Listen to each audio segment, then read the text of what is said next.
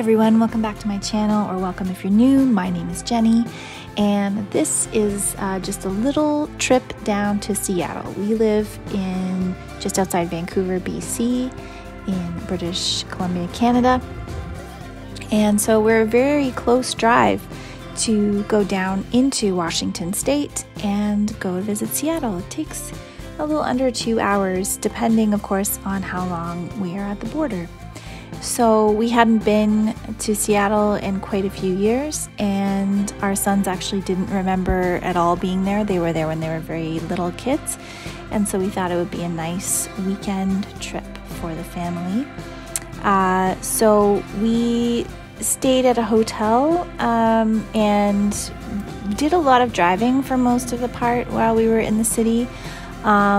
We visited the Capitol Hill region and a couple other neighborhoods within the city. This was our first dinner at Poquitos, which was a really fun Mexican restaurant in the Capitol Hill area. And after going to eat on the first Friday evening we were there, we went to the Elliott Bay Bookshop. Now, I had never heard of this bookshop before. I will admit that besides the fact that I am an avid reader, I don't necessarily try to find all the coolest bookshops nearby, but this one, when I found out we were going to Seattle and I wanted to go to a bookshop, we were looking some up, and this bookshop is an independent store. It has been open for 5 decades, and it is not hard to see why. This was probably the coolest bookstore I've ever been in.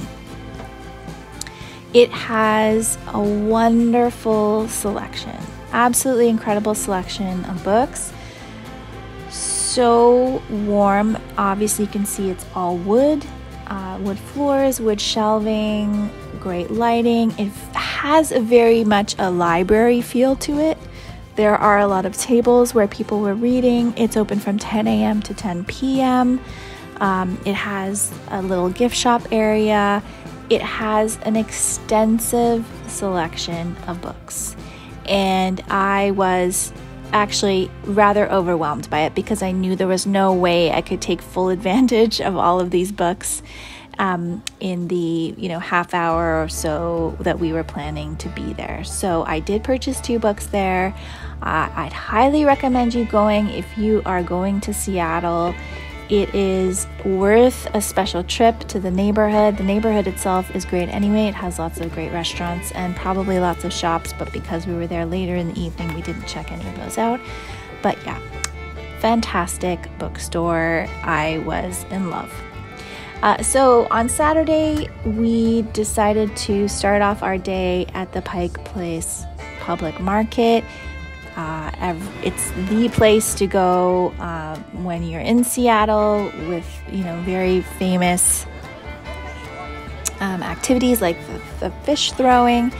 And we actually were there quite early, so things weren't completely opened, and we weren't planning to do a lot of shopping anyway. So for us, being there before the kind of Saturday crowd and the big rush of people was arriving was actually preferable.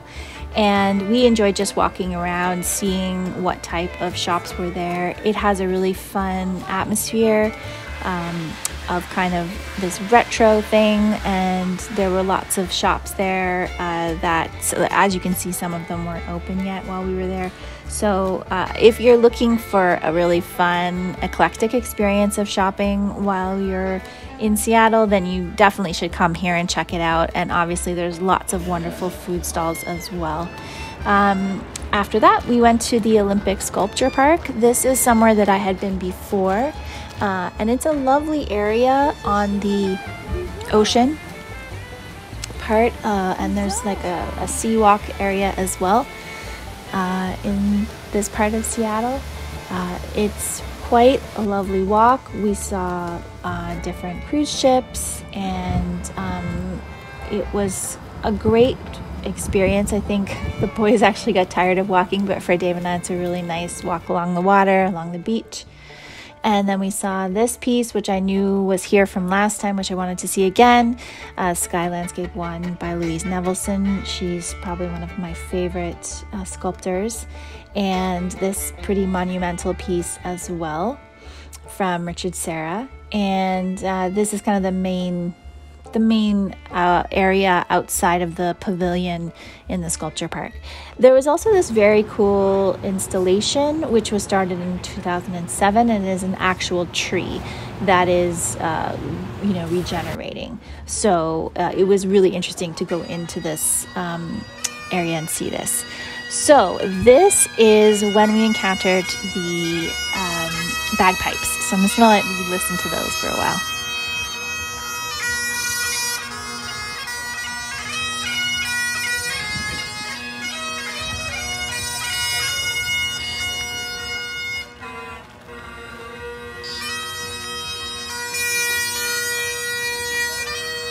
They sound so nice when they're in harmony.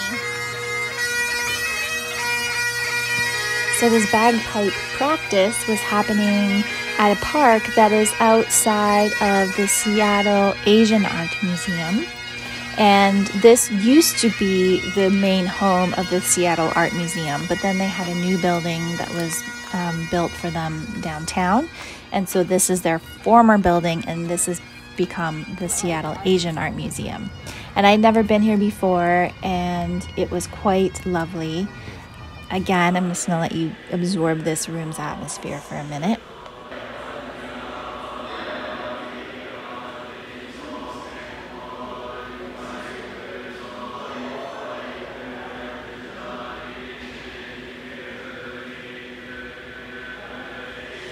They said that this museum had been recently renovated, and I think their approach with their collection is very new to the idea of Western museums having these artifacts that are not actually of their own cultures. And so I think what they're trying to do is to show these artifacts in a more culturally appropriate way.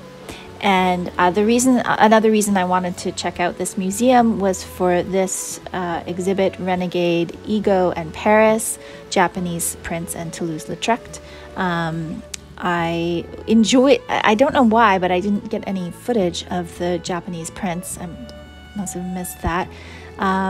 But I did get a few of the Toulouse-Lautrec posters, and I thought it was interesting to contrast these two periods, different countries, different time periods, but they had these very similar bohemian atmospheres to them, which is what the curators were trying to bring out when they were comparing them. And there was some contemporary art as well. This was quite a stunning exhibit called Belonging, Be and Longing, that they had here. So it's a great museum. It's great for about an hour and a half to 2 hours, I would say, if you're looking for an afternoon activity and you don't want to spend too long at a museum. And we went to that Italian restaurant for dinner on the Saturday night, and then we headed back to our hotel. So overall, the Saturday was really great. We started off Sunday over at the Space Needle, and this is also an area that has, a hockey arena and a few different really great museums. This is the Dave Chihuly Museum of Glass, and I loved this first room, which is all about his inspiration. This glass on these tables was meant to represent baskets and to evoke baskets, and I really loved that room. I could have sat in that room for hours. It's a stunning museum. I can't believe this was the first time we went there and we didn't go there previously when we were in Seattle. I just think that this work, Chihuly's work, is incredible, and but the atmosphere of this museum is also really lovely. They just did such a good job curating the collection and creating these different experiences that really enhance the glass sculptures and show you the potential that glass has. So I was really, enthusiastic about that and really enjoyed the color and the light and the reflection that you can see throughout the museum.